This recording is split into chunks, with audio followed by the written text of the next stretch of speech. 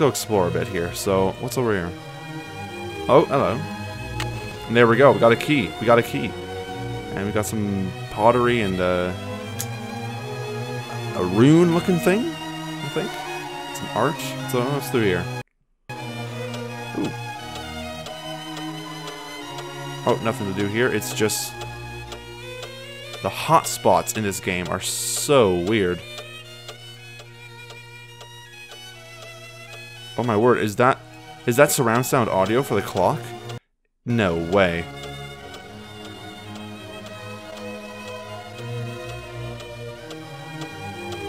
Oh, it is too. That's amazing. All right, let's talk to Mr. Richards and Mrs. Flowers, I believe. Welcome home, Elena. My, how the summer has flown. Tell me, how was your trip to Europe? Been to Europe, eh? So that's what Bonnie's been bubbling about the past few days. I don't suppose you came across anything of supernatural interest while you were there, did you? For heaven's sake, Gary. It's bad enough that you have Bonnie handling all those psychically charged things. Gary. I'm hurt, Mrs. Flowers. It was just a harmless question. And do you honestly believe that I would allow Bonnie to access anything potentially dangerous? You know my feelings on the matter. We don't need to discuss it here. You got back just in time for the art gallery's grand opening. What do you think of it? The Riviera was wonderful, but exhausting. I'm ready to drop right now, but I'd rather die than miss the party.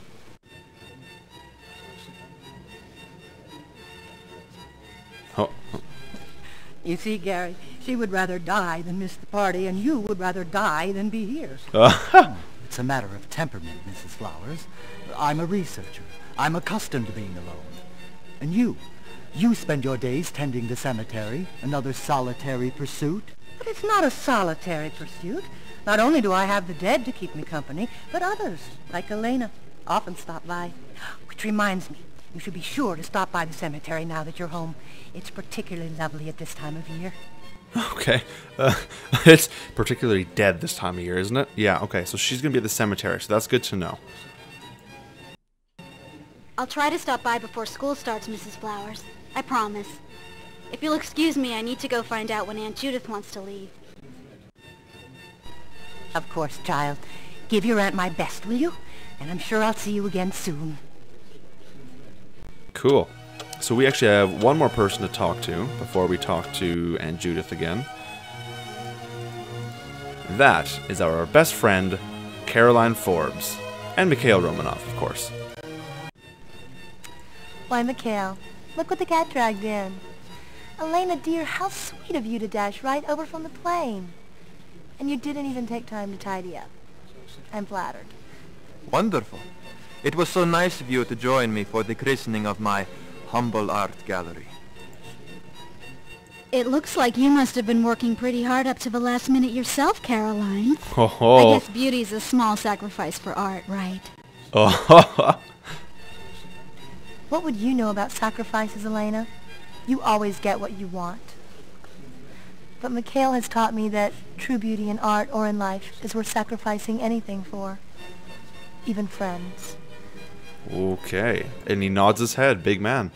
Then it's a pity you don't have many friends to sacrifice, isn't it? I have all the friends I need, Elena.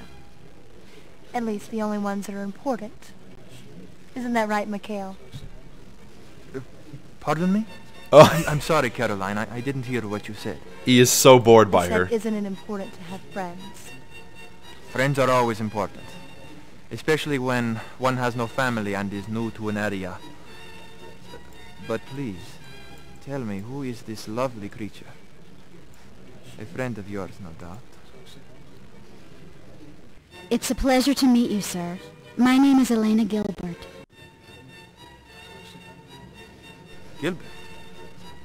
I have heard that name once before tonight. No matter, it will come to me. But please, I am no sir. Where I am from, that is a title reserved for tsars and nobles, not shopkeepers. Please, allow me to introduce myself. I am Mikhail Romanov, proprietor of this establishment. Oh, wow. Don't let his modesty fool you. Mikhail has some of the most amazing contacts in the art world. It's been an honor working so closely with him these last few weeks. Oh. Such contacts are merely human, Caroline. A means to an end. The art is what is important. Oh, man. Okay. Where did you find all of this beautiful artwork, Mr. Romanoff?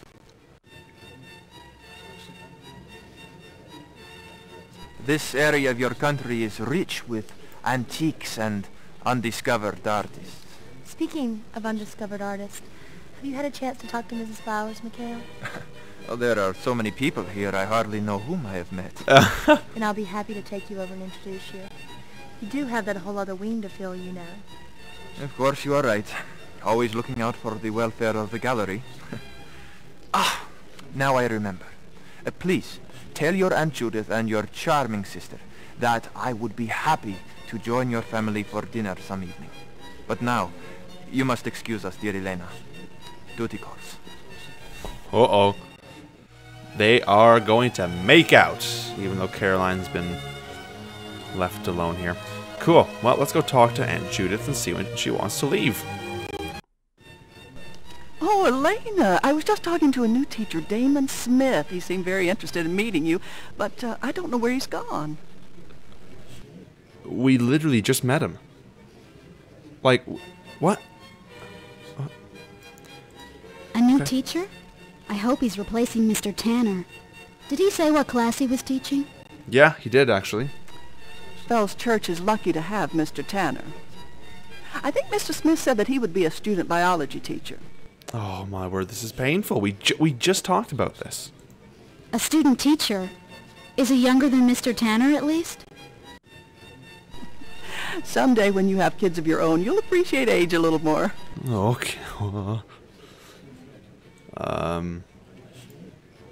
I have not plans to be old and gray. Ever. I have no plans to be old and gray, ever. I think you've picked up too much of Bonnie's romantic nonsense, Elena.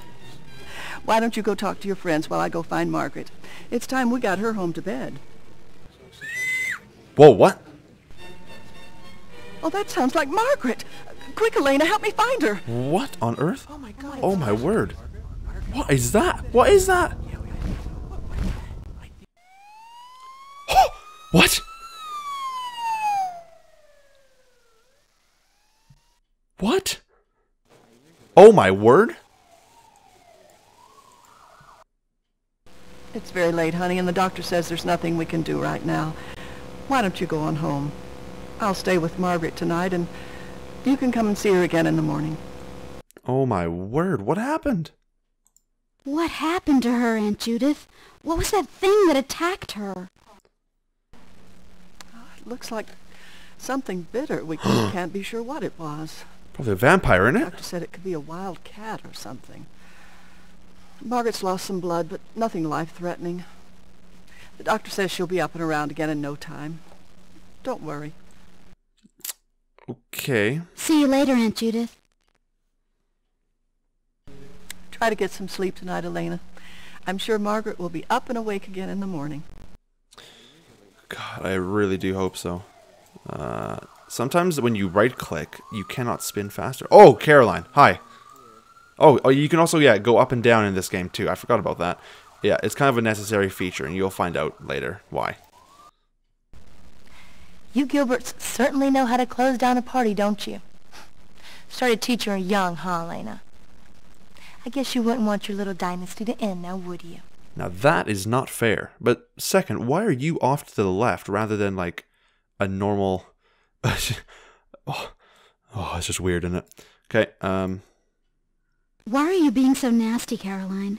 It's not Margaret's fault she got hurt. yeah, what the heck? Maybe not. But it's your fault she came to the party in the first place, and she had no business snooping around. So thanks to both of you, the grand opening was ruined. Aw, Muffin. Excuse me. I don't mean to interrupt, but this is a hospital. Could you please keep it down? It's a little late. This is not Caroline I'm talking. sorry. This whole thing has just been so upsetting. I feel like I'm going to faint. Is there somewhere I could, lie down or something?